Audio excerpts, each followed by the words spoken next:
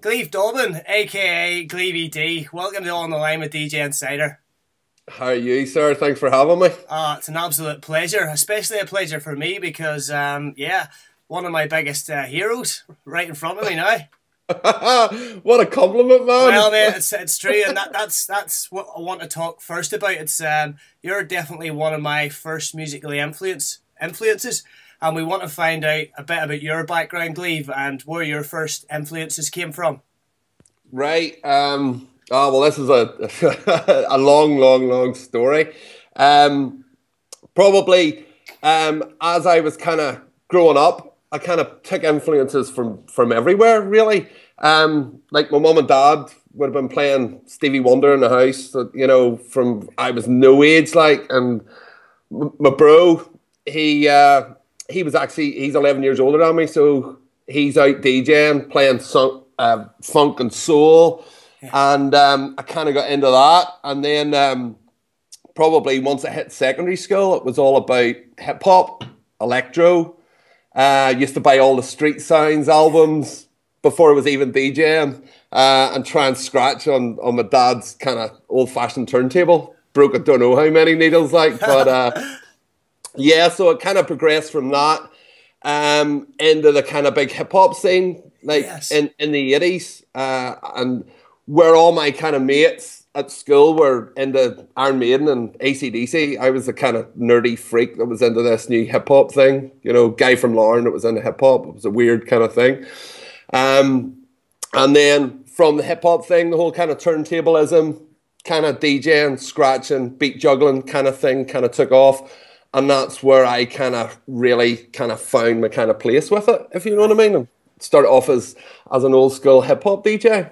Playing loads of Def Jam records and 2 copies of everything and marking all the kind of tracks for, you know, kind of the beat juggling and scratching and stuff. So, yeah, that's my early influences before the rave thing kind of kicked off, where I kind of started finding out about Cowcocks and Sasha and Nipper and John Da Silva and kind of stuff like that, you know. So that was kind of hip-hop, funk and soul, hip hop, and that was the kind of bridging gap then that kind of got me into the kind of early rave scene. So the early rave scene then, like you were going way back to, you know, some of the clubs that you might have played in at the beginning. Well, I was lucky enough. Because I was kind of a hip hop DJ. The scene kind of here, it was kind of like a mix between. You might have been going to clubs like the Helmsman in Bangor, where Robbie would have done on a Monday night, and that was predominantly a soul kind of rare groove kind of hip hop kind of night that kind of almost changed in like the late 80s. I shouldn't have been in the clubs, like I was way too young, like, but it kind of you had you had the hip hop guys go on and girls and kind of people was into soul funk, and then you had this whole big rush of Italian style kind of piano music that kind of was coming in, and you had a whole mixed bag of everything.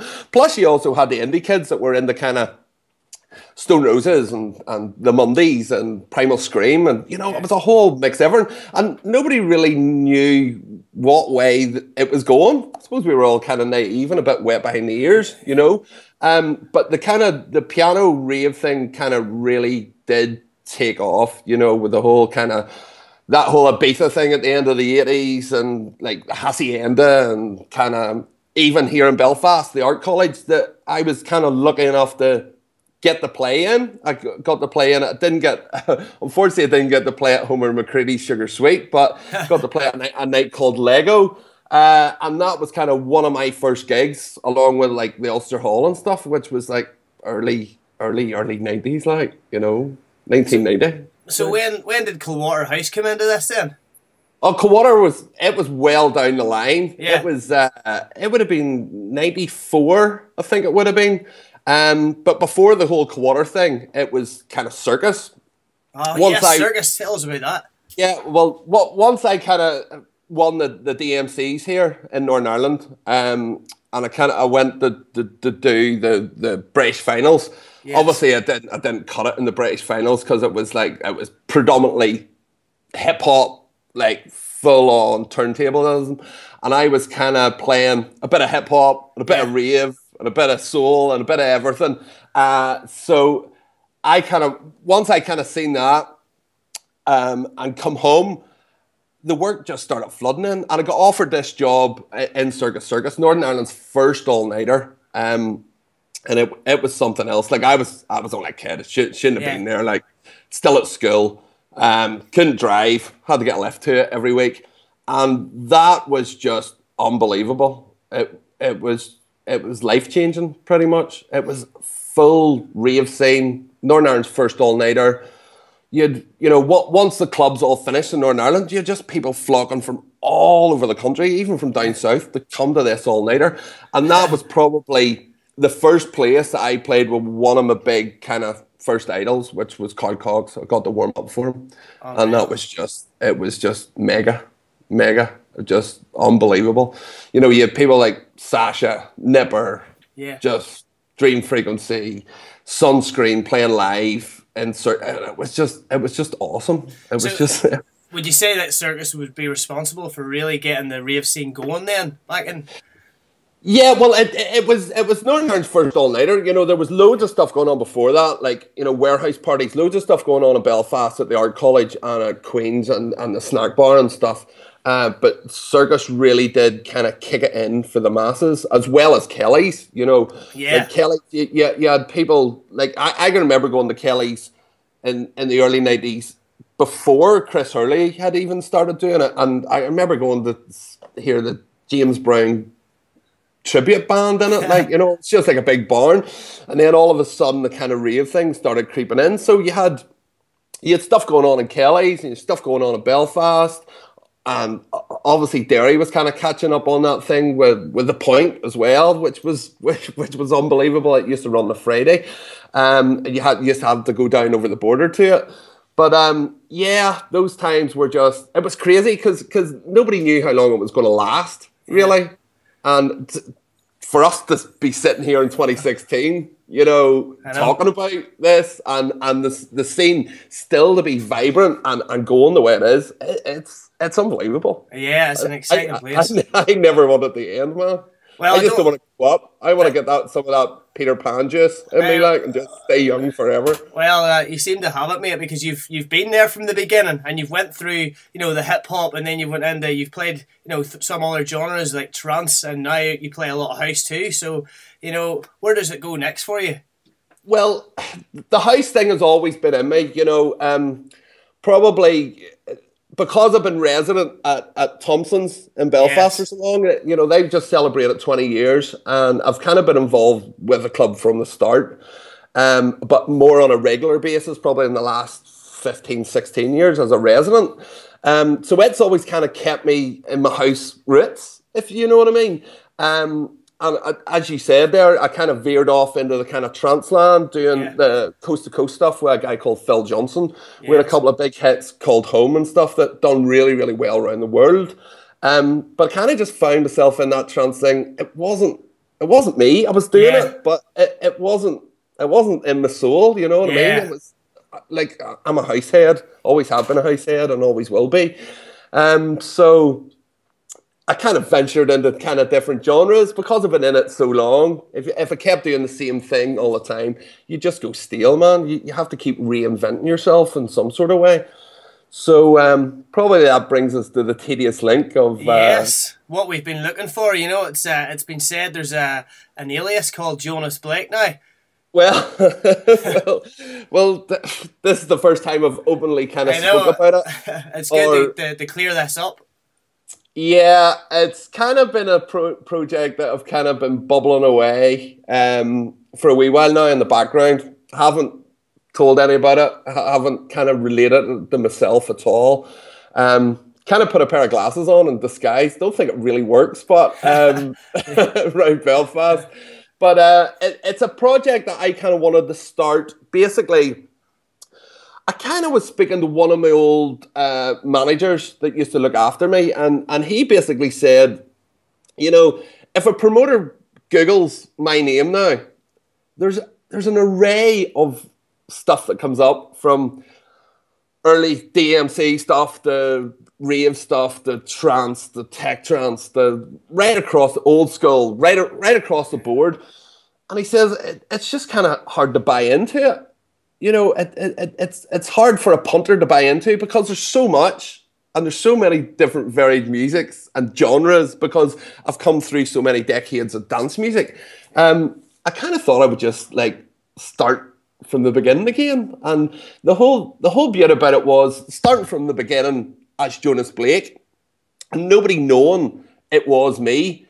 It was nice for people to log on to my social media and like the stuff. Or like, because nobody knew it was me. I knew deep down that they weren't just liking it because for the fan base, it was Gleave or Gleave D, whatever. They were actually liking it for the product, for the music, mate. Yes, you know, and that to me that was special because I was able to get likes and comments and shares on my tracks and all my remixes without them knowing it was me. So it was a kind of like sneaky project that I just kind of wanted to float out to see, you know, how far I could actually get it without me owning up it was me and people, favoritism because of stuff I've done in the past, basically. Yeah. So it's been going pretty well. So it has. Well, I've seen you've done it. You've done a few shows. You mentioned there you have your weekly residency in Thompson's, and you've done a few Saturday nights there, and you're doing a few releases also. How much energy are you putting into the product, and where's it going for you now? Well, I kind of slowed up on doing productions under my own name over the last while because I've just kind of been putting everything into the kind of Jonas Blake thing. So I've just recently finished a remix for a Belfast label, JK's Belfast label, Defunct, which is Conor McGavick and Jay's Smile track. Kind of done a 2016 re-edit for it that I've just played out at the weekend. That sounds smashing, like. So I've just been looking for loads of ideas in the record vault out the back that you were introduced to whenever you were last home here. Yes. And just smashing stuff away on machine out there and in Ableton and just trying to get ideas up and get things rolling, you know. So loads of ideas. Just need to get them over the finishing line now. You know, that's the hard part. Brilliant, mate. Well, I look forward to hear them. And you're also part of the Belfast Underground show now. Is that right? Yeah, I've got a monthly show on that, which is it's a really great idea and concept. There's loads of Northern Ireland DJs has got on board with this. They kind of put it out. It's like doing a radio show. But you're under full pressure because it's cameraed up. The cameras are on. It's live. Cameras are on. You know, if you make a mistake, you make a mistake. There's no hiding. There's no editing. It's live. It's on the table. And it's unbelievable the amount of people around the world that are logging in and listening to it. And, you know, you can go on and listen to the shows again. It's a fantastic concept. Really, really great. And fabulous to be on board with it. Brilliant. Well, the DJ, the producer, and the radio host, mate. You've also involved with DJ workshops. Is that right? Yeah, I run a kind of a wee company called iDJ, and basically I do loads of school stuff. Right, that's kind of you know, through the week they can now do it as a qualification in school, and I kind of rock in with 7 sets of CDJs and set it all up. Do the workshop, go through the different music genres that they want to hear, and you know, we cover all music genres, whatever the student wants to do. I kind of show them how to piece the whole mix together, record it up for them, send it on their merry way. And funny thing, last night I was just sitting on my Facebook scrolling through it, and there's a big cream event coming up here in Belfast, and one of my past students has just been announced on it. Unbelievable. So to see a progression of somebody coming through my class that had never DJed before and me helping them along their way on their journey and now getting billed on a cream event, that's, you know. No surprise, mate. There could be no better mentor. Happy days. Well, mate, let's go back to some of the fun things here about some of your gigs. What's been your most memorable gig? Because you've had quite a few, mate. Most memorable gig would probably be Ibiza, I would say. Yes. Radio 1 weekend, I got the playing privilege, and it luckily for us, the Friday night, I don't think really one were running anything, but everybody was on the island. So it was just kind of jam-packed. And I can remember standing in the DJ box whenever the DJ box was in the middle of the swimming pool and just kind of looking out around that kind of, it was a club, but it's like an aircraft hangar. And I don't know how many thousand, there could have been 8,000 people in it. And just the place was completely going off. So probably, I've got a right few gigs, man. We could probably I know we talk could sit here all for, night. for a good hour. Well, yeah, so that's probably one of the most memorable ones where I've just stood and went, wow, this is just like, this is awesome. Can you give us some stories, mate, of some of the maddest shit you've ever seen? Because I know you've seen a fair bit. even if after parties include it, whatever, like. Oh, man. Oh, here we go. You'll be here for another night. Yeah, no, but there's probably a lot I can't actually say online. Oh, I'm kind of trying to get something here, like, because I know people are going to be watching, going, "Hold on a minute, this is way too clean. This is Gleave here." Maybe we need Mark here just to fill in a few areas here. Yeah, he could probably tell you a few too. I remember being at Planet Love one year, and there was like this kind of, this is a strange one, right. At the VIP room, there was like it was like an elephant, like a big massive elephant, right? Like statue. So we carried the elephant into the middle of the house tent, and DJ Snake was playing, and we lit in the middle of the dance floor, and our mark was up on top of the elephant. Ungawa, like Tarzan. Unbelievable. No, there's probably a lot that I actually can't say online, or I might get a rap at the door by the police. All right, mate. Well, no problem. So tell us this, then, Gleave. Who do you think's killing it right now? Producers, DJs. Oh man, there's so much good music about at the minute. You know, you've stuff like, you know, Another, Mendo, Man Without a Clue, Matt Joe, Frankie Rizzardo. You know, the stuff's awesome. Like, it's just, it's almost going back to its roots. Proper house music, yeah. Proper bass lines, nice vocals. You know, you've Purple Disco Machine, you've loads of stuff, piles, almost too much. You know, but it's great that it's full quality. Because it kind of went through a process of a while where everybody was just kind of making tunes on Ableton and sticking them out and blah, blah, blah. But, you know, I think the quality's really shining through now. Plus, coming from Belfast, you know, you've the Smuts guys, you've wee Jordan killing it at the minute, you've a Jekka, you've Timmy Stewart and his extended play label. You know, it's endless. It's fantastic. And I personally think the music's getting better and better. That's brilliant to hear. It really is. It's awesome. I think we're in a great place. Big time. Big time. Okay, mate, well, let's finish up with what's happening for Gleave, Jonas Blake right now. Have you got anything coming out that we can look out forward for, or any big gigs? Yeah, well, the Smile track that I was talking about earlier on there, on Defunct, I've got a new track called Losing You that is in the process of getting signed. I've also got a couple of bootlegs that are going to be floating about. I'm going to be sharing them out on social media, just for likes and just to spread the Jonas Blake word. Continuing on with my residency at Stereo in Thompson's with the Jonas Blake stuff, and also I'm for Ibiza twice this summer, so I'm kind of working on some Jonas Blake stuff for that as well. Under the Gleave thing, would you believe it, but it's 10 years since Fire Devil, so unbelievable. I thought it was about time to kind of step back up to the plate and see what else we can kind of get out of it.